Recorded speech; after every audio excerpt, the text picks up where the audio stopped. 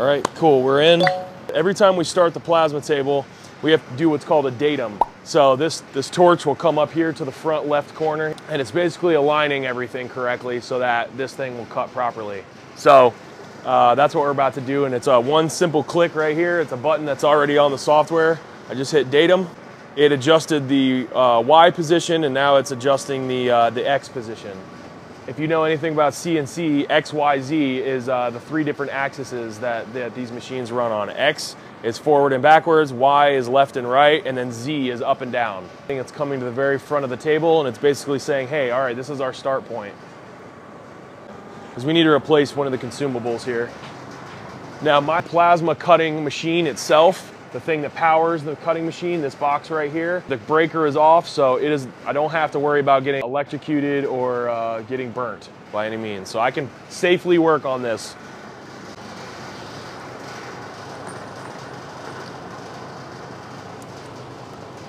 This little orange wire right here, this wire is a sensor wire. There's an ohmic sensing wire. It detects resistance between the electricity in this cap and the material. It detects the resistance measured in ohms.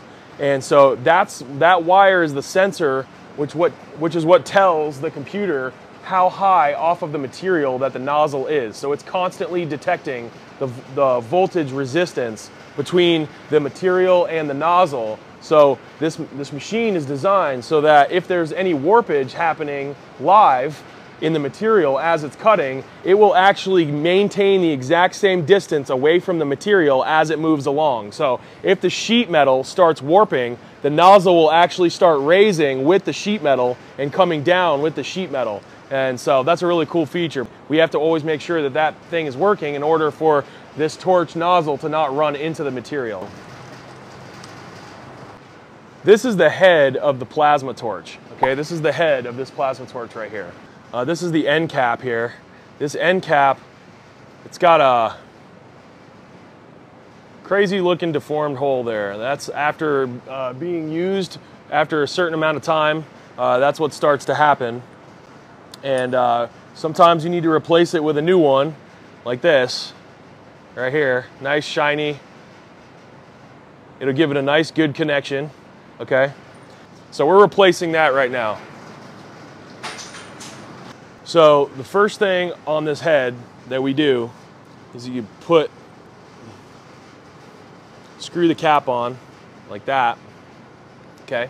And next, there are a few pieces on the inside. This is your electrode, okay? So this is where the electricity actually comes out of. These things get worn down over time, and this little center hole right there is where the electricity comes from. And sometimes the arc will actually bore that out and kind of destroy the end of this. Now this one seems to be still okay. This one is still in decent shape. Not quite needing to be replaced yet, but we can still use this one. But I'll show you the difference between this one and a new one. All right, you can see that edge on the end is very nice and flat, and you see that little speck in the center. That's where the electricity comes from. Okay, and this, you just basically push this up into the plasma torch right here. So side by side, you can kind of see the difference. So these go bad regularly. They do take a little while before they need to be replaced, so we're gonna still use this one because this one is still good. And this is called the nozzle. After too much use, that little hole will get bored out just like the cap. So that's an old one. This is what a new one looks like.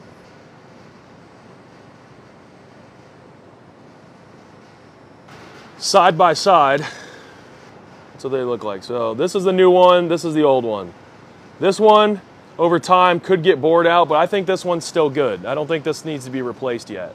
Okay, so we're still gonna use this one. And on the back, there's like an airflow nozzle that goes over top of this, just like these. Okay, this piece goes in there like that. And then this piece gets screwed up onto the plasma torch right here. Okay, and this little clip right here is where that little orange wire, this little orange wire right here, clips onto.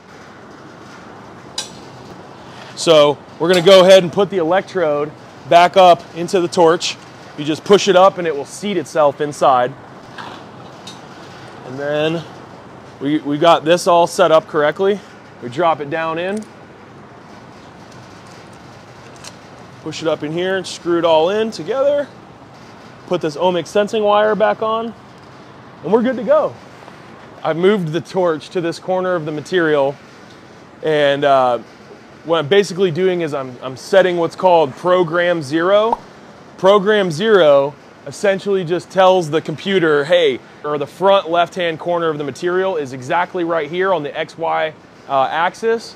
And so it will upload my file and it will readjust where my file is located on the table. So now when I hit run, it basically knows exactly where to cut. So that's what's going on right now. I just set program 0 and ready to fire it up, boys.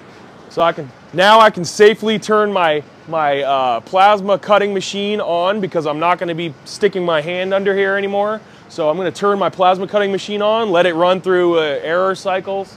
Let's just put this in dry run mode, and let's just run the square and make sure that it's going to run exactly where we need. So it is not going to fire up, or at least it shouldn't. Okay, comes down, touches the material to make sure that the material is there. Now it's doing the exact path of what it's going to do when I decide to actually make the cut. So this is called dry run mode, where it will dry run the cut without actually firing up the plasma table. Make sure that we're not going to jog off the end of the piece of our material here, which we're not. So this is perfect.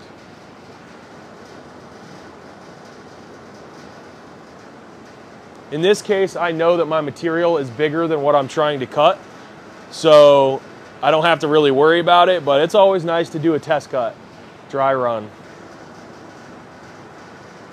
All right, beautiful. All right, so now we're gonna put it in active run mode and we're gonna actually cut it right now.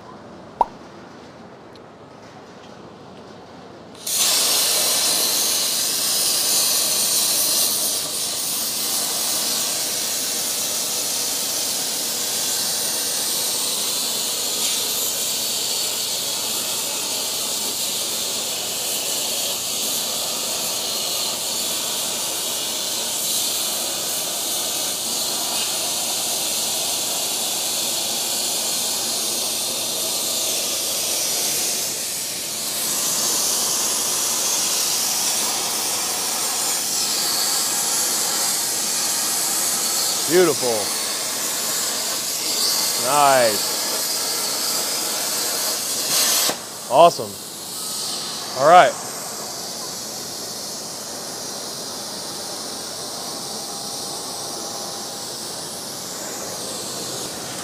All right, 18 inches by 16 inches. Nice. We're there.